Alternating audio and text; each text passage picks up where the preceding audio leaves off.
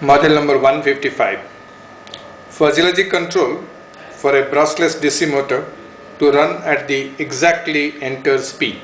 In this project we have a BLDC motor, brushless DC motor, typically a small SMPS fan, and we have one LCD, we have a keypad and the associated control circuits.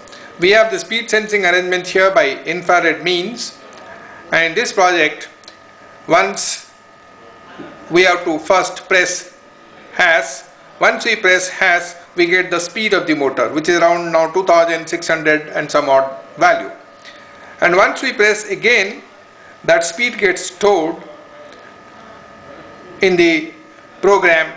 In the controller we have a program where the speed gets stored, and if you want to run it at a desired speed, what you have to do is we have to press star and then enter the percentage of speed. Now, for example, if I enter 50, that is 50%, and I say hash, now from that original speed of something, it is now trying to come back to that speed, and you can see the speed falling, and the motor speed is slowly coming down and will settle at the speed which has been entered.